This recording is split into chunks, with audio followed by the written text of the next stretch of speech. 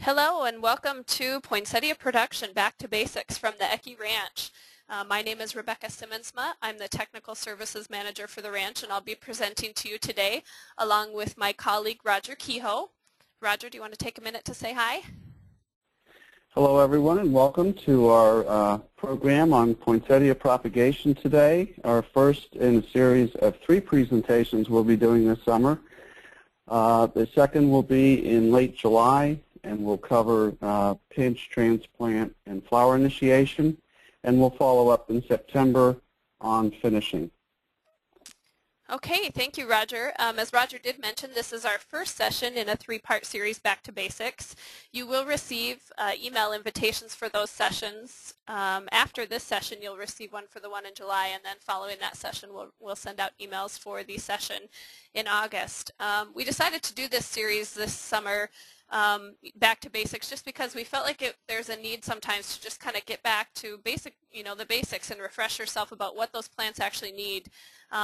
Sometimes we get into a lot of different technology and chemicals and things like that, and take it farther than we need to sometimes. And so we think back to basics is important, to just look back at all the fundamental things that we've learned about poinsettias. And with this session, we'll start with propagation.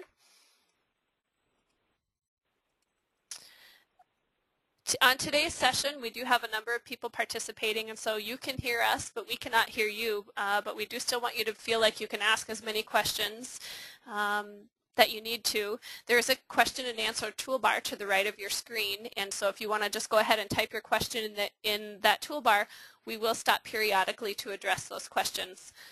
We're on the call for an hour today, and so we will address as many questions as time allows. Should we have unanswered questions, we do have your email address, and so we'll address those questions via email after the session. Today's session is being recorded, so don't feel like you have to scramble to take notes, because you can go back and view the session at www.ecke.com on media. It's our newest tool that we have to offer. If you go to ecke.com, in the very top center of your screen, you'll see a link to On Media, and you can just go ahead and follow that, and you'll be able to view this session as well as previously recorded webinars that we have housed there. This session will be available to review in about 24 hours. Okay, with that, I'm going to go ahead and turn it over to Roger. Okay, well, let's get started here. The cuttings start in our farms in Guatemala. We have over 65 acres of production. Highlight, lots of energy come in on the cuttings. And in the next slide, you'll see some of our stock beds in Guatemala. We have mature stock plants that do not flush cuttings out of various sizes. We get a very uniform size off of a mature stock base. And the cuttings are produced and harvested on a regular basis. And so we're able to, as you can see on this next slide, now produce 3 different cutting sizes.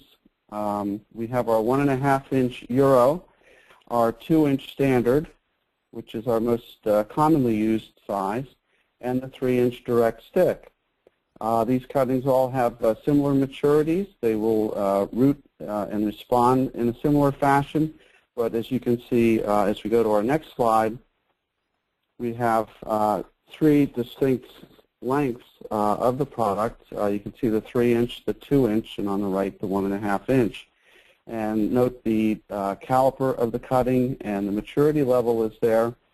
Direct stick, or just as the name implies, used for often the 6-inch and above direct stick programs. It's a larger cutting, tends not to get lost in the media. It can be stuck very quickly on fast-moving lines. The 2-inch standard is the one that most of you are familiar with. That's used in direct stick programs, and it's also used in some liner production, as well as some 4-inch and smaller sizes. But the Euro cutting is used, interestingly, also by some growers in direct stick. Certainly it's good in 4-inch, but we see it used also in 6 and 8-inch pots as well. But you've got choices here on these cuttings. I think most of you are aware of the different sizes we have available, and it's just important to note that they are not mature versus immature cuttings. It's just a matter of stock management to produce the different sizes with uniform caliper and rooting response that you see here. Okay.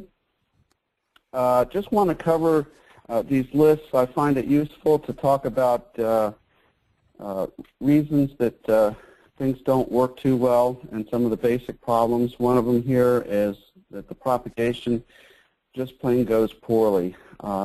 The cuttings aren't rooted on time, root response is uneven, and so forth.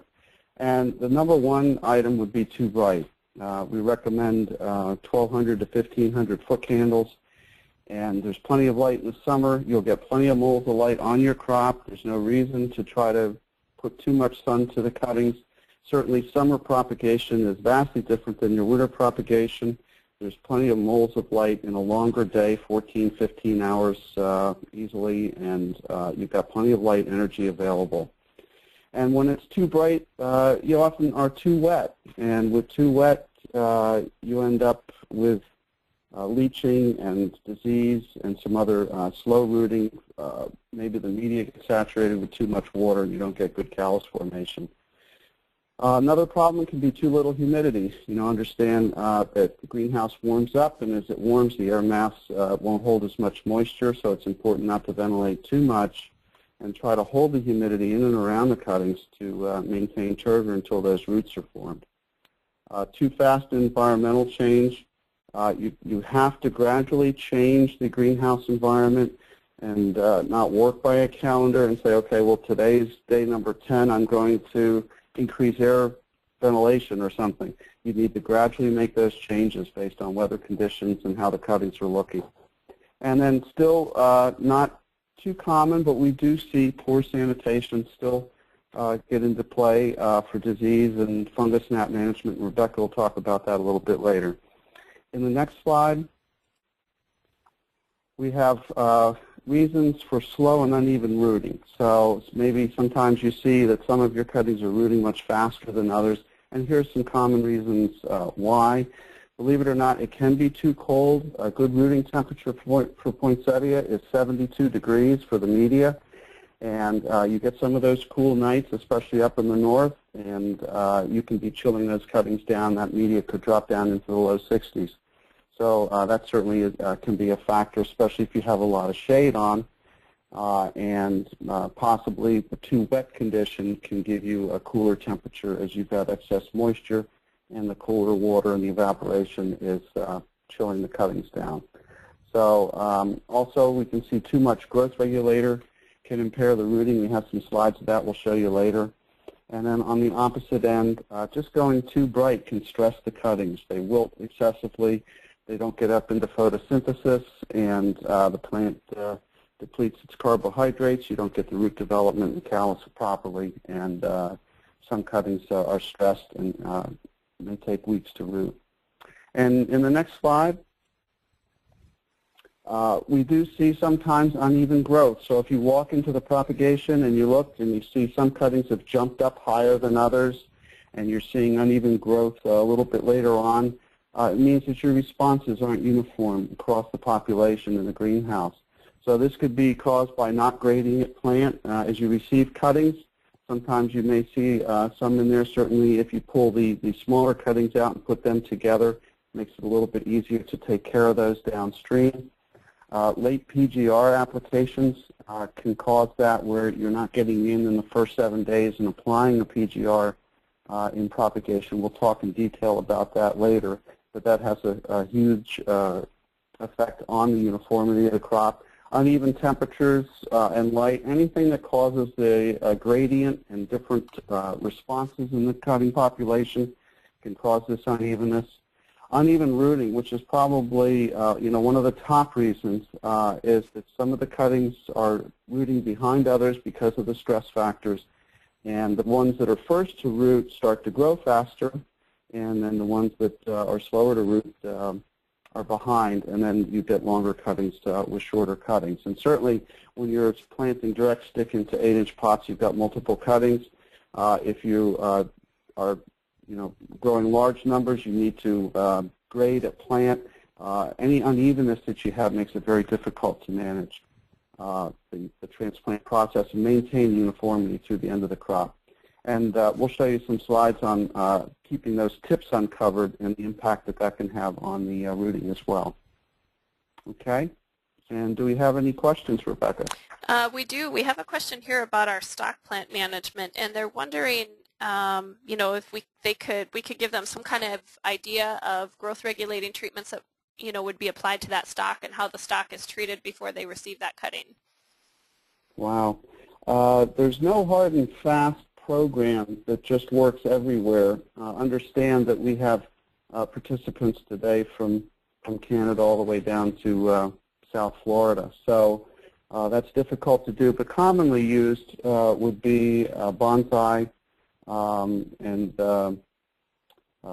maybe Psychocell can be used, and some B9. So those rates and so forth would vary, depend on where the grower is. So I would suggest actually writing into us or going to the bulletin board, Rebecca, and posting a question there. Okay.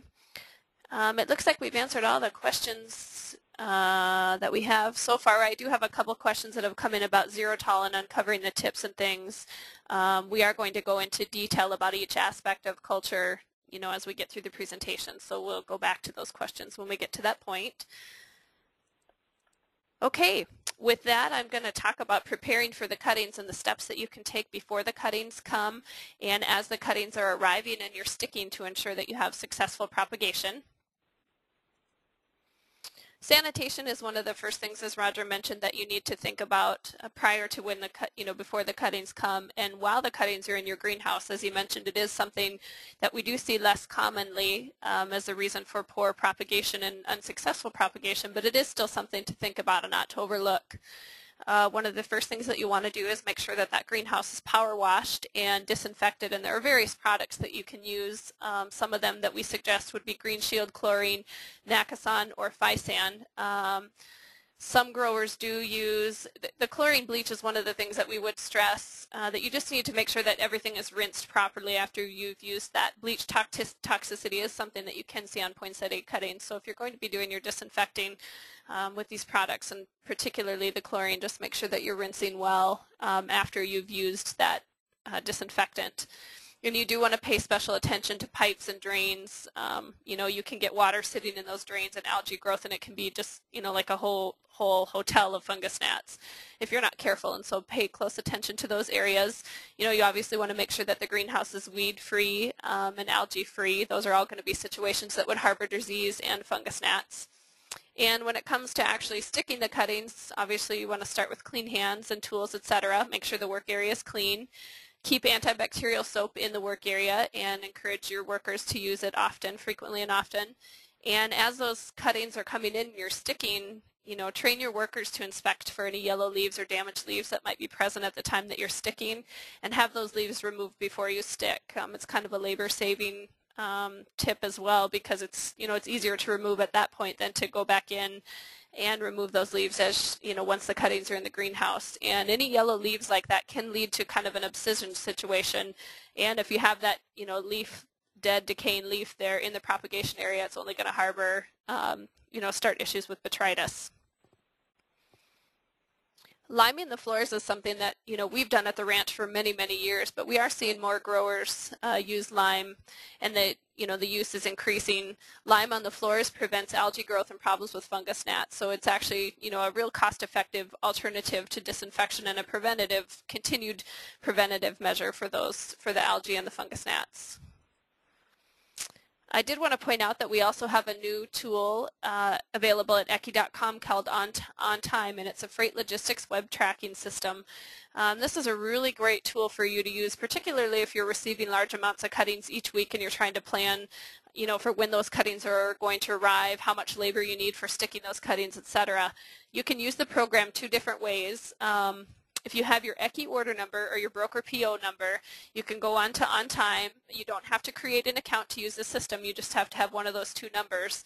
And the week that the shipment is actually coming, say Monday morning or sometimes Sunday night, depending on if it's, you know, what week it is and when we're packing, once those cuttings have been taken and actually processed in Guatemala, you'll be able to see a box count, you know, and if it's 1 through 30, you'll be able to see what's in, you know, what cuttings are in each box. And this is a really great tool if you've got multiple propagation greenhouses and you need to know, which cuttings are going to which greenhouses, you can actually plan and have that ready to go so that when the boxes come, you're not opening up each box and looking to find the cuttings, because that's going to shorten the amount of time that those cuttings are, before you can get those cuttings stuck. And so it's a good planning tool. And then once the cuttings have actually shipped, you'll be able to track that shipment in process, whether it's FedEx or UPS or truck. First, it'll take you to our ECI site so that you can see all of the processes that cutting went to prior to the actual shipping environment, and then it will take you to the carrier's website where you can actually track the shipment in process. So this allows you to know, to the hour what time those cuttings are going to be arriving, so you can prepare accordingly. And again, that's available at ECI.com in the same place that you'd find on media. Handling cuttings upon arrival is, a very important, kind of the first step that you're going to take to ensure that you're going to have successful propagation. You want to do it in a timely manner. This is an example of what the boxes would look like when the cuttings arrive. We do have a new boxing system this year, so it'll look a little bit different than this, but this is an example of what you can expect to see. We do want you to take note that on every box that comes in and every bag of cuttings that comes in, there is a corresponding label with that bag, and there'll also be a little piece of paper with a number on it. And that's really important for a number of different reasons. And so, as those cuttings are being processed, you also want to be collecting those labels and make sure that they stay with those corresponding cuttings. And this is a picture of the little number that you would see, and sometimes it's just inside the bag laying on top of the cuttings. What these labels actually are is, the label gives real specific information like cut date, greenhouse location, stock location, but this little number that's in the bag is actually the cutter number. And so if you have an issue with your cuttings and you call tech support at ECI Ranch or you call customer service, one of the very first things that we will ask is, did you save the labels and do you have that cutter number? Because that allows us to go back and look at the entire process that those underrated cuttings went through to reach your door, and then we can try to decide, what happened in that process. Is it a stock plant management process? Do we need to retrain our cutter? Is there something going on with the cutting? Is there something going on with how the cuttings were processed? Shipping environment. It just gives us the entire history of that cutting, and we can go back and take a look. So I definitely want to stress that it's really important to save those labels and that cutter number. And this is just another example here. This is a close-up of what the label would look like and that cutter number. So we want to talk about handling practices and how you should actually be treating those cuttings when they come in. You want to open those boxes immediately upon arrival. Even if you have to hold them overnight in a cooler situation, we still would like to see you open those boxes. And it is important to record the temperature if you have, the tools to do it. The temperature of that box will tell, a lot about the story of that cutting if we run into issues later with leaf yellowing or things like that. And, so initial temperatures in the box are important. You want to remove the bags and place them on racks in the cooler. And we'd like to see that cooler held at 50 degrees Fahrenheit. It is tempting to go colder. The thought process, the colder, the cooler is, will help restore turgidity of the cuttings. But we have found that, cooler than 50 degrees, and you can see some chilling injury to those cuttings. So 50 degrees is perfect. We do like to see the humidity high. Some customers are set up with an actual misting system in their cooler, which is ideal. Others may have to go in and mist on an hourly basis to keep those cuttings turgid. But if you can restore the turgidity of that cutting before you actually stick it in the greenhouse environment, it's going to result in a lot less stress in the greenhouse environment. So how you handle these cuttings even prior to stick goes a long way in how that cutting is going to perform. You want to make sure when you're sticking that you're not removing any more cuttings from the cooler or from the boxes than you can stick in 1 hour. We don't want those cuttings sitting out, in the greenhouse environment or wherever you're sticking, because it's just going to be, a situation where that cutting can desiccate even further. You want to plant your sensitive varieties first. In general, we would say that the light leaf cultivars and the novelties tend to be more sensitive to things like heat stress, or prolonged time in shipping, and so you'd want to look at your, your Peter Stars, Enduring, some of those, and then your novelty varieties like Winter Rose and things that need to be stuck right away. And so that goes back to the On Track program. You'll know what's in each box, and you can go back and look and know that in box 5, 6, and 7, those are my novelty varieties, and I need to address those first. And again, we want to see all the cuttings stuck within 24 hours. Okay, we've got some time to open it up for questions. I do have quite a few questions that have come in here. I do have a question about lime on the floor, and if we could kind of give an idea of how heavy you put the lime on the floor and what the procedure for that would be. Okay, well, we've been doing that for a long time at the ranch by mixing it in a slurry and using a slurry pump to pump it onto the floor. There's a lot of different pumps available. It's important to keep the material mixed and spray it fairly uniformly and pretty heavily just to basically paint the floor. I don't have any rate information on that before me right now, but that could be provided. And again, the key there is just the control of fungus gnats and the ability to sanitize even a dirt floor. For those of you with concrete floors and benches, certainly remove the debris left over from spring production, all the organic material, and it's good to power wash, get the algae, and get that concrete in those areas clean. And any trays that you use, make sure, of course, that they're disinfected as well. So that initial sanitation and cleanup is definitely critical, and it's good to be on that well before the cuttings arrive. Okay, and I do want to point out we have a number of questions here about the type of lime that we use and the actual rate and processes that are used. I can get that specific information for everyone that's asked because we have, as Roger said, we have been doing it for a number of years at the ranch, and so we can get that information. There's also a question here about how often do we apply the lime, and I believe at the ranch we only apply at the start of the crop. Is that correct, Roger? Yeah, that's correct. Okay.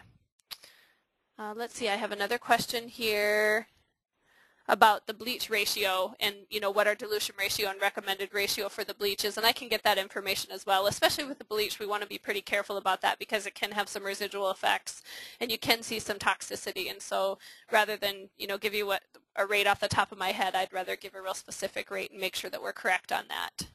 Oh, and I see we have John Paul Williams on the call with us today. He is actually our off-site propagation manager, and he does have a ratio for the lime for us. He says here that we use 50 gallons of water and three 50-pound bags of lime to create the slurry. He doesn't say what type of specific lime here, but we can get that information. So again, that's 50 gallons of water and three 50-pound bags of lime to make the slurry. Thanks for that, JP. Okay, with that I'm going to turn it over to Roger, and now we're going to talk about the actual process of sticking the cuttings. Okay, let's go right to the first slide on rooting hormone. We use very little growth regulators in the stock, and we do take uniform mature cuttings. So the cuttings are fairly neutral in their response and should root well. Certainly poinsettias are not difficult to root. The reason for using a rooting hormone would be that within any group of cuttings that you have, and you're planting typically thousands, you will have some that will root a little bit slower than others for whatever the reason as the cuttings are harvested off the stock plants and shipped. So we do suggest using rooting hormone. We have one of the commercially available chemicals there listed and some rates. You can go up to about 1,500 parts per million with IBA without the NAA, and certainly start on some of the lower rates and work your way up.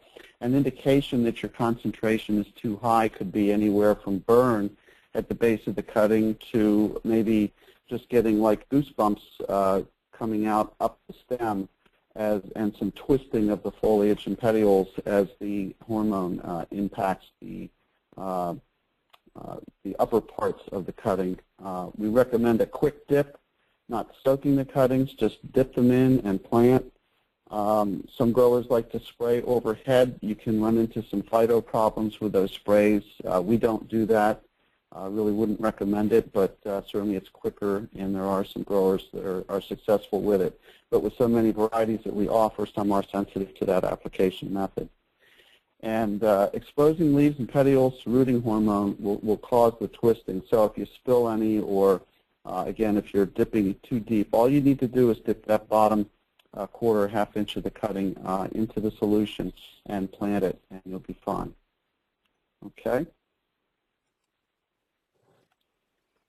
Here's just to illustrate a poor planting job.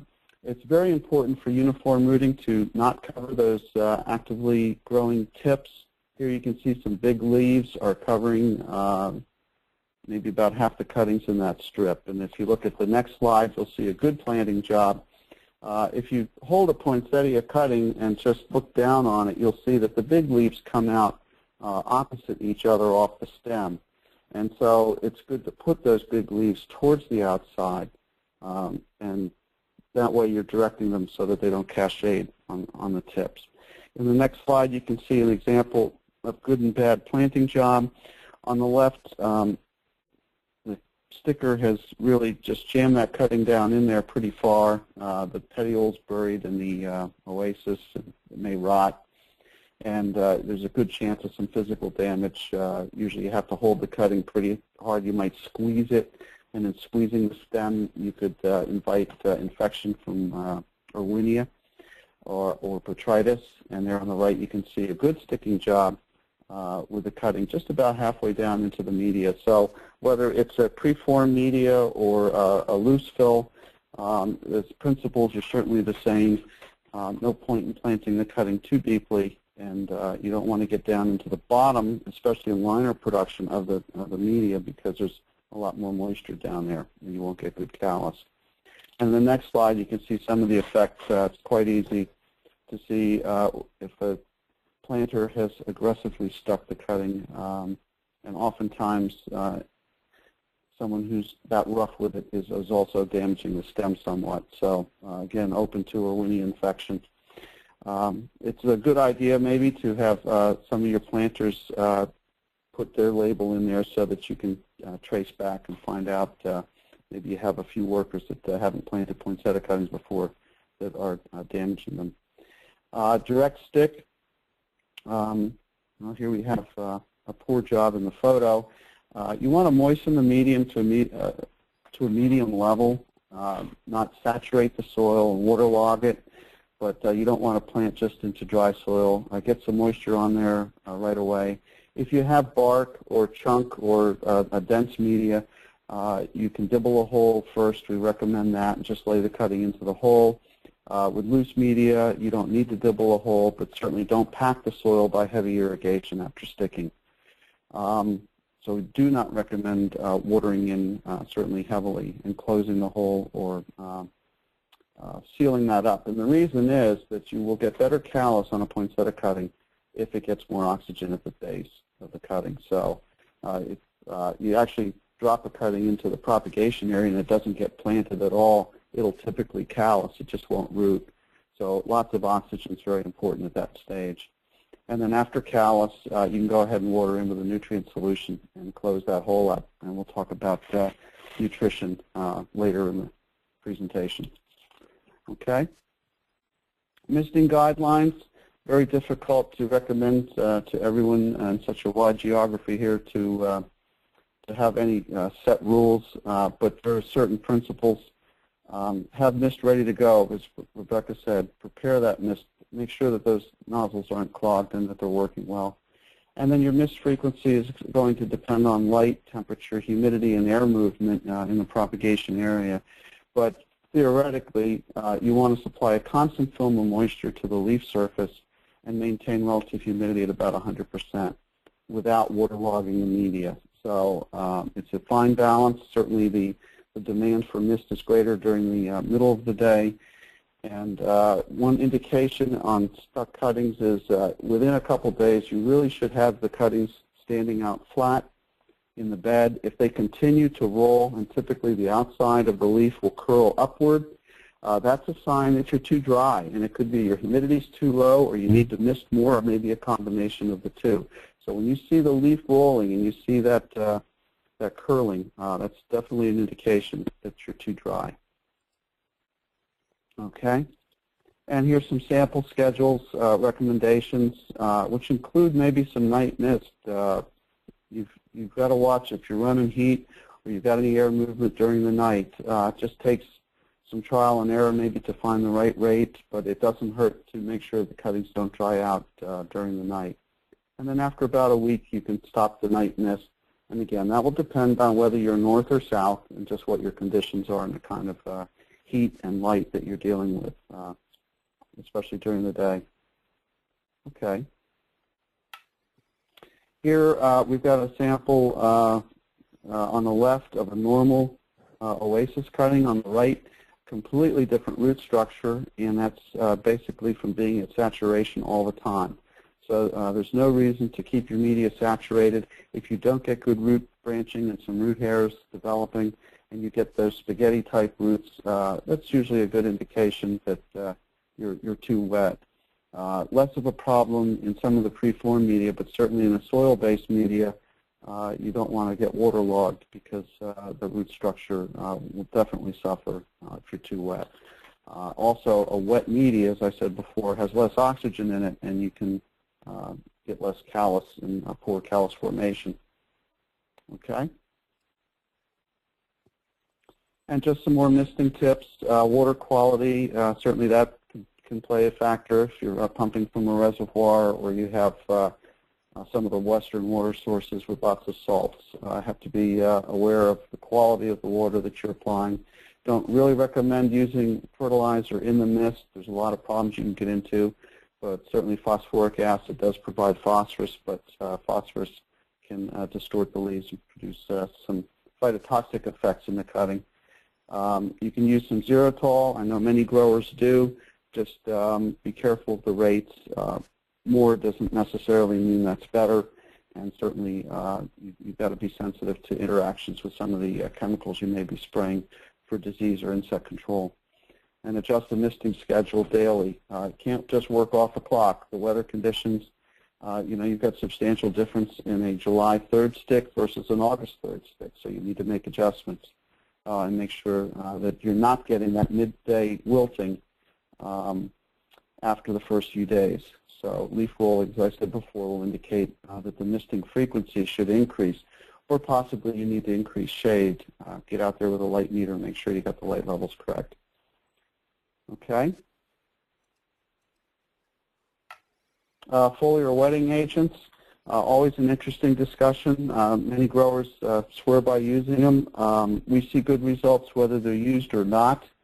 You might regain turgor a little bit faster, but I doubt after a couple of weeks you'd see a difference in the cuttings anyway. May be useful if you have a large mist droplet size. So if you don't have a good high-pressure mist system producing a foggy, fine mist, that can help to wet the leaves in those conditions.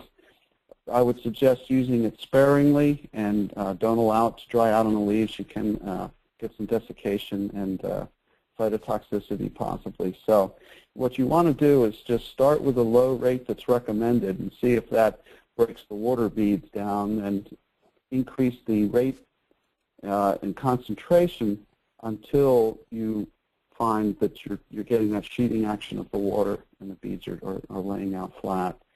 And you can see here a shot. There's no wetting agent used on these cuttings, and the water's beaded up, but they're standing up very nicely. So there are cost factors and the potential for interaction with other chemical sprays with the spray adjuvant. So be careful about going with high rates. We do see phyto from time to time in some of our customers' greenhouses from that. Okay? And here's a shot in one of our greenhouses. And again, we don't use it, and these cuttings are standing up fine. This is just a few days after stick. Notice someone did a good job of putting those labels in there, and we can't emphasize that too much. Keep the labels, and it does help us do trace back on the source of the cuttings.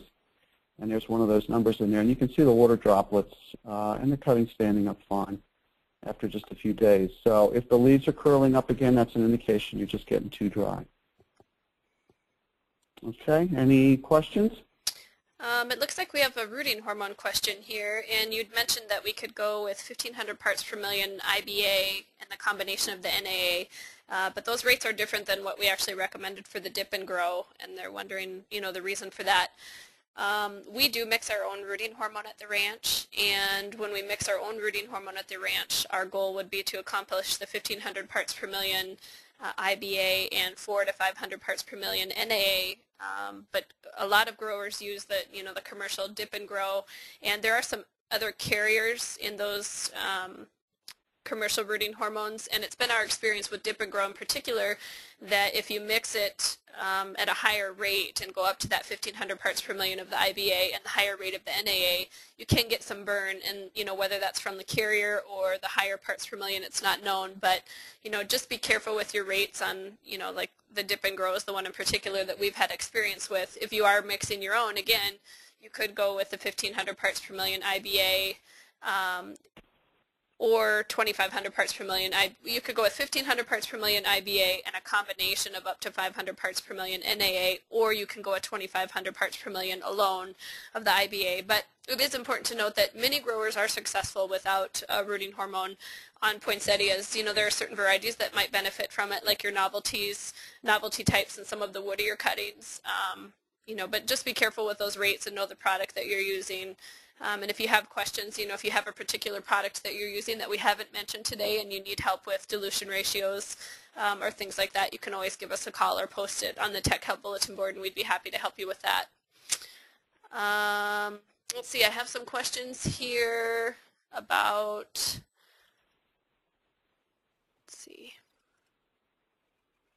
about using, what would our recommendations be for using fungicide fungicide applications in the mist system, if it's applicable. Some fungicides you can't apply through a mist system, but just wondering what our thoughts are about using a fungicide application right away in the mist. Well, I'm not sure exactly how that would work. Most mist systems, I think many of them would clog with fungicide going through, and then how would you apply it? Are you talking about a boom application or a static system overhead? Just seems there could be a problem with, maybe over-application or residual left in the mist lines.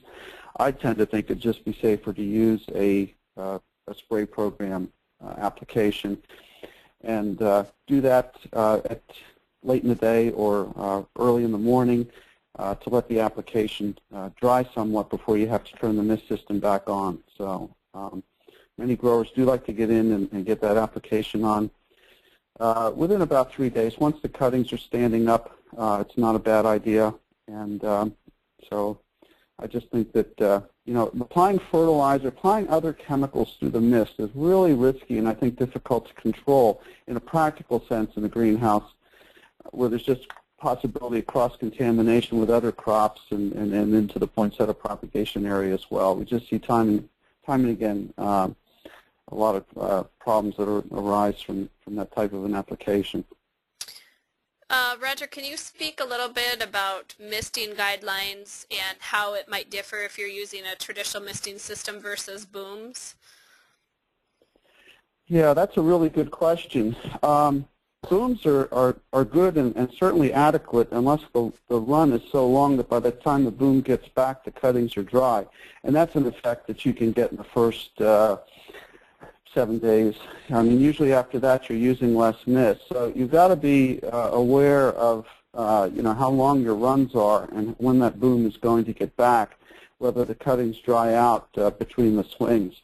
But many growers are very successful using booms. They need a fine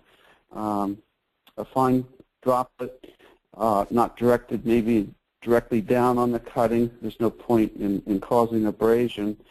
And just let it go. It works well, especially, like I said, if the runs aren't too long. And the important thing is run it a lot at the time you're sticking, and certainly for the first 24 to 48 hours. It's really hard to apply too much water in that time period if you're sitting in temperatures that are typical summer greenhouse temperatures, well into the 80s or 90s or even above. The water is good. It cools the leaves, and basically the plant senses a much cooler environment unless you let the cutting dry out. And then again, look at the leaves. If they're starting to roll, then maybe you need something besides a boom for mist if you're getting too much dry down between passes. Okay, thank you for that. It looks like we have a lot of questions about preventative fungicide applications and more in detail questions about fertility. The next section we are going to talk about disease and insect management, and then Roger's going to talk with us about fertility. So we'll go ahead and move on to the next section. Here we're just going to go through propagation by week and just kind of let you know what you can expect from those cuttings on a weekly basis. And then also we'll just go into some cultural aspects of propagation, physiological things that you can see, and talk about light levels and temperatures, etc. So this first picture here is obviously week 1 before the cutting is stuck. So we'll move on to week 2, and callus formation is going to, should be initiating by day 7, and definitely by day 14 you should have that base of that cutting fully encompassed by the callus. And then once that callus formation is there, you should start to see those root initials pushing out. You want to watch misting frequencies closely at this point, because even though that callus formation is there, the callus doesn't absorb any water, and so it's still important to have that constant film of moisture on the leaves. And until those root initials start to put out, that cutting is relying on that film of moisture for that film of water for its moisture, and it's not going to be absorbing anything through the roots. And at this point during week 2, once you're getting callus formation, it may be time to start thinking about growth regulating on some of your more vigorous varieties, and we'll go through some growth regulating recommended rates and methods of application in a little bit here. This is a picture of a cutting in week 3. You can see that the roots have, they should be fully expanded and pushing out into that oasis. Probably not just beginning to circle at this point, and the cuttings are, but it's important to remember that they're not ready for the stress of the greenhouse yet, and this really goes back to that gradual environmental changes. A grower might look at this and say, well, I've got roots there and they're nice and turgid and they're holding up. That means I can cut back on the mist, I can increase airflow, all those things, but you really do want to be careful with those cuttings, and we do recommend that they go through a toning environment where the mist is gradually reduced to a point that it's completely shut off, light levels can gradually be increased, and your airflow can gradually be increased. But it is important that the cutting go through that process before it goes to the the stressful environment of the greenhouses. Depending on the environment, again, misting can stop during the, may be able to stop during the day, but for sure at night, definitely by week 3. If you're finding that you're still having to mist in week 3, there's obviously some environmental conditions that need to be adjusted. Again, as Roger said, we really don't like to see that mist go past the first week. And again, PGRs may be needed on some of your more vigorous varieties, so you may be looking at your second growth regulator application in the 3rd week. And this is a picture of week 4. This cutting's ready to go. You've got nice fine root hairs going there, nice circling. This cutting's been through the toning environment and it's ready to be transplanted. I want to talk a little bit about environmental management and that that important point that we keep stressing about gradual changes. This picture here is a picture of Peter Star Pink. Initially, when you look at this picture, a grower might think it's a nutritional problem. You're starting to get kind of that bleaching out of the chlorophyll, and it does, on first glance, it could look nutritional. What's actually happening to this cutting here is that there's been too rapid of a change in the environment, and particularly light levels. It's just too bright for that cutting. Not even too dry, it's just too bright, and you're starting to see some bleaching out of that. And so, particularly in the propagation environment, nutrition might be our first inclination when you start to see changes in foliage color and things like that, but most of the time that's not the case. A lot of times it's an environmental issue and you're seeing those foliar problems going on. This picture is an example of what heat damage would look like in transit. Certain varieties are more sensitive to excess temperatures in transit than others, and leaf yellowing can occur. And it's important to inspect those cuttings when they come in, and that's why we recommend sticking that temperature probe into the box and finding out what that cutting's been through before it comes to your door. If you start to see leaf yellowing like this, leaf yellowing is not always a bad thing, and actually if you sit down and learn about the processes of leaf yellowing, the cutting's actually doing what it's supposed to do by moving those carbohydrates down to the base of the stem. But when you get leaf yellowing like this too fast, those leaves can actually upsize, and then you've got that dead leaf matter sitting in the propagation area, and you're going to start to run into problems with fungus gnats and botrytis. And so leaf picking is a really important part of propagation. To a certain extent it's normal to see a few yellow leaves here and there, and you really want to train your workers to be going through and remove those leaves as they're sticking, but also go back and through and clean up any yellow leaves, and be willing to touch those cuttings again to make sure you get those yellow leaves out of there. This is what heat damage looks like. Occasionally we can see cold damage, depending on what temperatures and shipping are like. Cold damage would look different than heat damage in that a lot of times when cuttings arrive from heat damage, they'll look perfectly normal and you'll start to see some yellowing leaves within about the first 48 hours. Cold damage should be apparent when the cuttings arrive, and that would be kind of black tips on the leaves and black tips at the base of the stem. And this just leads me to an important point, that when you get those cuttings and you're inspecting them, if you feel at all uncomfortable about what those cuttings look like and you feel like there might be some issues, please let customer service or technical support know so that we can help you through that process. 9 times out of 10 the cuttings are going to be okay, and we'll try to keep you on schedule with your propagation and not have to worry about replacement shipments and things like that. But definitely if you're if you ever have questions, right away let us know.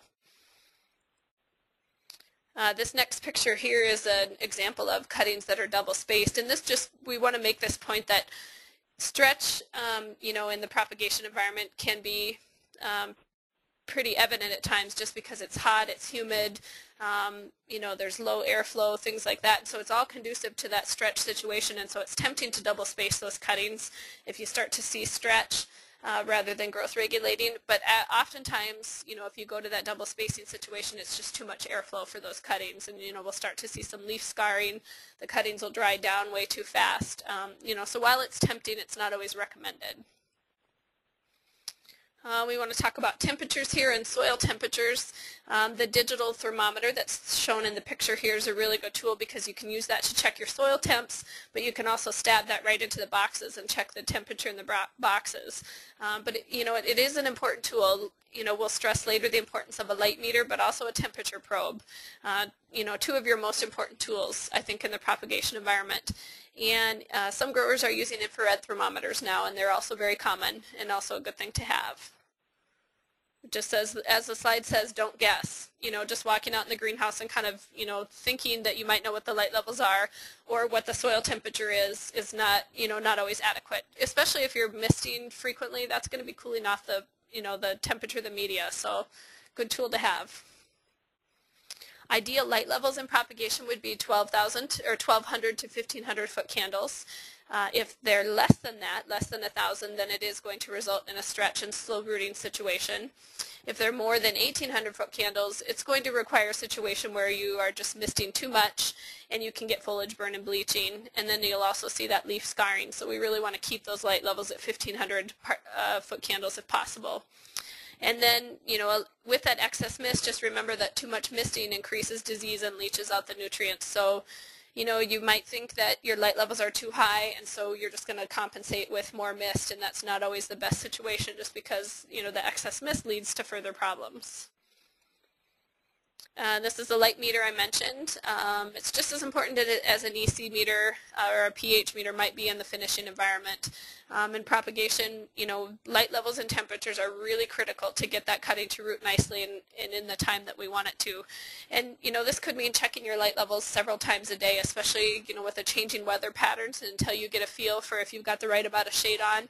It's a good thing to go out there and check your light levels several times a day.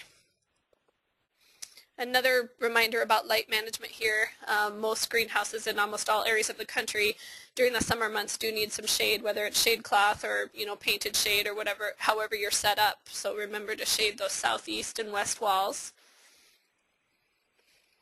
We'll talk a little bit about temperature management now. We do want a good warm environment in the propagation environment. Best callus formation is when the media is warm, so we like to see that media at 72 to 78 degrees Fahrenheit. And then in terms of ambient air temperatures, we like to see the day temps between 76 and 82 and night temps at 70 to 74, which probably won't be a problem, in June and July for most growers in the country. And oftentimes it can be too hot, especially during the day. If you can keep your night temperatures a little bit cool on the cooler side the first 3 days, and also your day temperatures at the cooler end of this range, it will help reduce the incidence of Erwinia, which tends to be a little bit more exaggerated when temperatures are excessive. So again, night temps, if we're recommending 70 to 74 those first 3 days, if you can try to keep it at 70 and keep your day temps at that 76 degrees, so the low end of the range, that'll help you get through that Erwinia problem, which really is only typically an issue for the first week, and then once you can get past that, you won't see it. Temperatures outside these optimal ranges will slow rooting and reduce uniformity. And you should run these temperatures through week 3 until you go to that toning environment, at which time the bottom heat can be shut off, and then you can also reduce your temperatures by 5 degrees. Okay, we're going to talk a little bit about growth regulators now. We do recommend a tank mix of B9 cyclocell in the propagation environment, and typically 2 to 3 applications will be all that you'd need in week 2 and 3. You know, sometimes it's hard to look in that first week and know, you know, what you should do for applications, and you're thinking maybe in week 2 that it's, you know, it doesn't look like you're going to need any, but by week 3 it might have been too late. And so always don't skip the first would be our recommendation. You know, the rates that we recommend are low enough and not residual enough that it's always better to err on the side of getting that first application in rather than skipping it. You know, and in that you'll start to notice, especially if the cuttings haven't been graded well in that first week, that those taller cuttings are going to take off and root faster, and once they root they're going to put on vegetative growth faster, and then you just run into an uneven situation. So this first application is a real good way to kind of even up that growth and slow the rate of those that are growing a little bit too fast. And again, it's a tank mix of B9 cyclocell that we recommend. And the first spray, as we said, is most important for uniformity. And the pictures to the right just reiterate that. You know, skipping the first spray, that cutting on the right is an example where the first spray was skipped in both pictures, and you can see that you've got internode stretch. The cutting looks pretty soft, and you know, for the most part it's just more stretch than the cutting to the left. So rates that we would recommend would be B9 at 1,200 to 2,500 parts per million plus cyclocell at 750 to 1,500 parts per million. And of course, with all growth regulator application, rates are going to vary depending on conditions and varieties. You know, once you get to know those varieties and you know, so you have some of those vigorous varieties, you can go to the high end of the rate. You know, for some of the slower growing varieties that we're looking more just for toning into evening up growth, you'd want to go with the lower end of the rate. And also keep in mind that with a cyclocell, typically when you get your rates up there in the 1,500 part per million range, if environmental conditions are stressful, you can see some yellowing from that cyclocell. So watch your environmental conditions at the time of that application as well.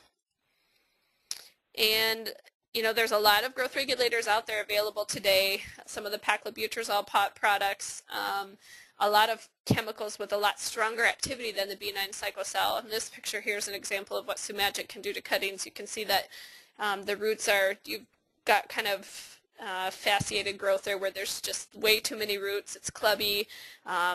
You know, and these will probably just sit there like that for a long time. This is 3 weeks after stick from a Sumagic application. So, you know, even in the establishing environment, that cutting's going to sit there for a while. So, you know, while it may be tempting to think about a growth regulator with more residual activity or, you know, applied as a drench kind of situation, it definitely, you know, you want to think about that and trial your rates if you're trying different things.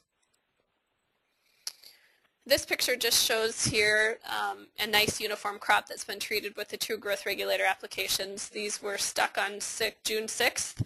The picture was taken 6/22, so 2 weeks after, and then approximately a week and a half later these cuttings were ready for ship, and you can see that you've got nice uniform growth. You don't have cuttings that are stretching where others are not. This is an example of what 2 growth regulator applications on the cuttings would look like. We want to talk a little bit about physical damage. You know, this is just an example here of what, you know, leaf scarring when the cuttings are handled to roughly when they're being stuck or, you know, when they're being moved around in propagation, etc. At a first glance, you know, a grower might be concerned about an insect problem or something, but this is just actual physical damage. And this next slide is a picture of environment and, you know, damage from a stressful environment. You can see that you've got leaf scarring, you've got leaf yellowing, marginal burn. This is probably all a situation where there was too much air movement, too low of humidity, and too bright of light, where you can see the damage like that. And, you know, when you transplant those cuttings, they'll be fine, and those, you know, those leaves, they're going to be covered up by the new growth, but, you know, it's definitely not something that we want to see coming out of propagation if you can at all help it. And this is just another slide that reiterates that gradual changes, please. You can see here on the left-hand side, within the yellow circles, that's actually kind of a strappy leaf that you would see with heat stress. And, you know, you could see that on certain varieties are more susceptible than others. And if it's, you know, real excessive temperatures in the propagation environment, some of those new leaves coming out after transplant can look kind of strappy like that. And you can also see there's some leaf scarring going on, whether that's from too much airflow, too low a humidity, or bright light. It could be a combination of a lot of things. And the picture on the right side, shows where the shade cloth just isn't extending all the way to the bench, and those cuttings there on the end are really going to suffer from too much bright light. We want to talk a little bit about fungus gnats. As we all know, fungus gnats the adults are not detrimental to the crop, but if you get a high enough larval population, they will start to feed on those cuttings, and once they start to feed on cuttings, you won't get any rooting, and you can also open those plants up to a disease situation. Moisture management is key in preventing fungus gnats. Again, with that constant film of moisture, the goal is to keep that leaf wet without oversaturating the media, which can, create a fungus gnat situation. It is a good idea, especially if you've had problems with fungus gnats before, to implement a rotation, and some chemicals that we found effective would include Duragard, Safari, or Distance. You can, depending on the population levels and how, what your insect pressure is like, you may need a weekly application, or it may just mean, one right away when the cuttings are stuck, and that'll get you through depending on your moisture management, things like that. Foliar diseases can also be a problem in propagation too. The Erwinia is a soft rotting bacteria, and again, that's going to be a problem in your first 5 days if you have excessive temperatures. So temperature management is also a good way to try to ward off Erwinia. And then the other major problem would be botrytis, and of course leaf picking, just with the high moisture availability and those botrytis spores being ever present in the environment. It isn't uncommon to see a little botrytis here and there, and so we do recommend weekly fungicide applications with things like Decree, Chipco, or Daconil. I do want to point out that there are a good number of chemicals available that are labeled for botrytis and Erwinia and Rhizoctonia and all of those things that can affect a poinsettia crop. If you have questions about chemicals, and what you could use and suggested rates and recommendations, you can visit ecki.com, and we do have our pest management charts there for you to take a look at. And on that note, I would just stress that you always want to consult the label. There's a lot of literature available about different chemicals, but at the end of the day, you always want to consult the label before you use that product in the greenhouse. Okay, we've got some time for questions. All right, well, you take a look and review those. I had a few points here. I had 3 points I wanted to cover, Rebecca. One with Erwinia. Don't water in the media too far in advance. If you wet it 24, 48 hours ahead of time and let it sit on the bench and heat up, there's just a greater chance that Erwinia, which is always present, could be a bigger problem. So we suggest within a few hours of sticking to do those irrigations to wet the media. If you have any leaves to remove, if they don't just fall off and abscise off the main stem, then just take your fingernail and just break it off at the petiole and leave a little piece of the petiole behind. There's just too much chance if you strip that leaf of having damage at the main stem where you'll get botrytis. And probably many of you are thinking, well, 1,500 foot candles isn't very bright. I can propagate higher light levels. But realistically, you're growing many varieties in these programs, often novelties along with light varieties and dark green leaf varieties. So it's a good idea, if you can, to just consider that you need one shade level for the entire crop.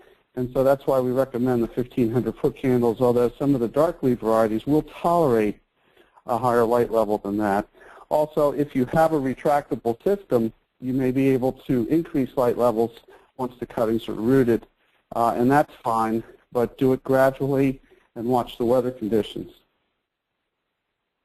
Okay? Okay, let's see, I have a question here about stock plant cuttings, and if we do have some growers joining us in the audience today that grow their own stock, and we're wondering if what our recommendations for would be in terms of actually taking that cutting.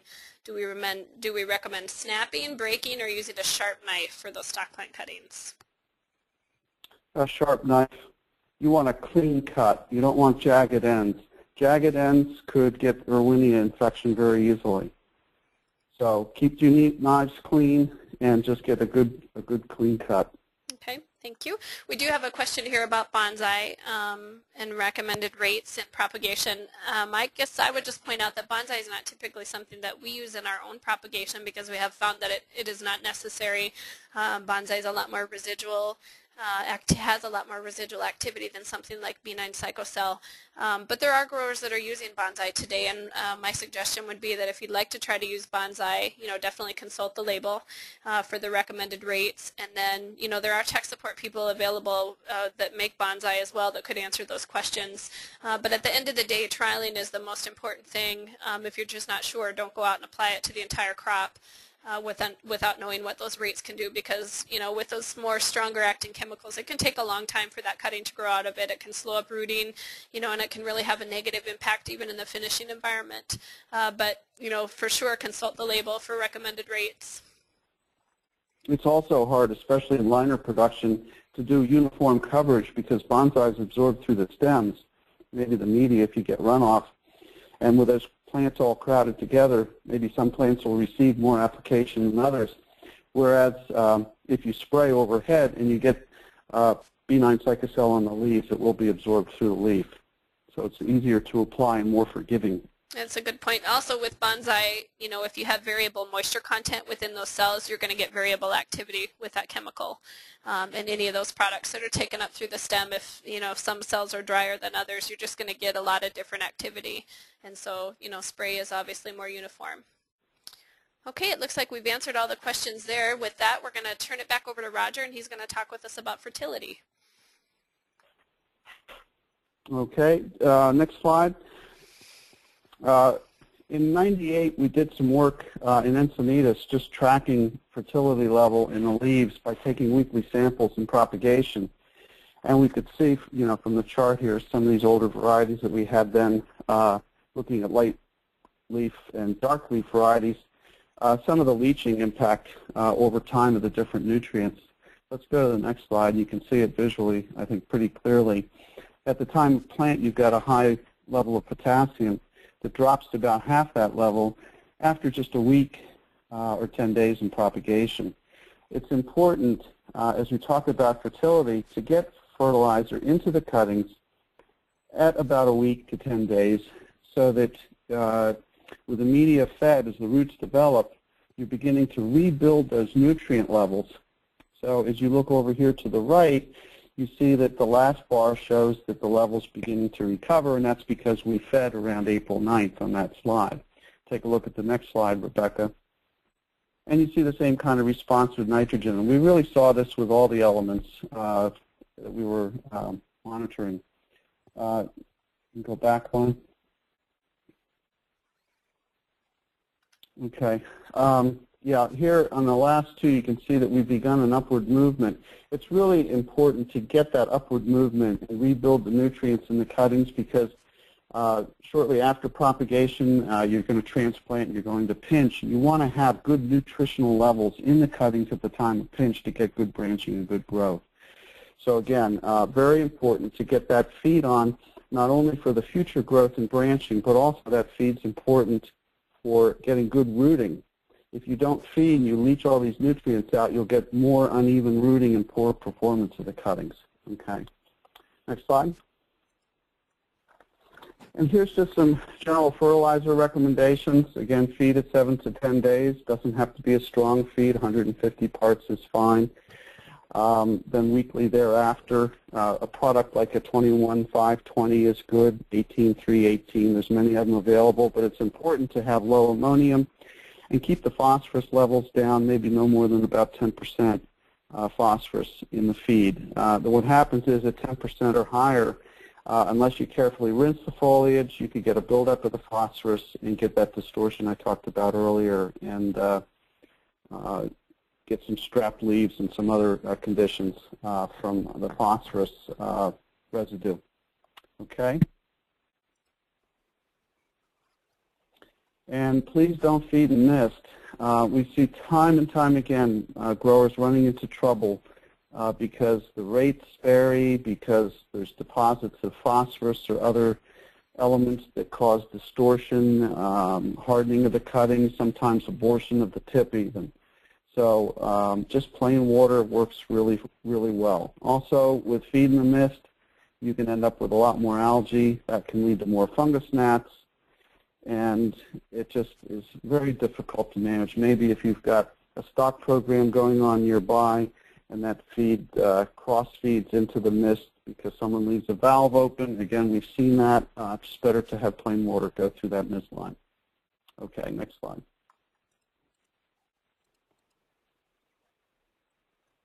It's very hard to judge nutrient levels in poinsettias just by color of the leaf. Highlight levels will tend to be dark, lighter, bleached sort of appearance, and also there's varietal differences. So if you want to know your nutrient levels in the tissue, have them measured by a lab, and that's just the best way to tell. After that, when you develop a program, you have confidence in it, you'll have your nutritional levels adequately planned and consistent year after year. Okay.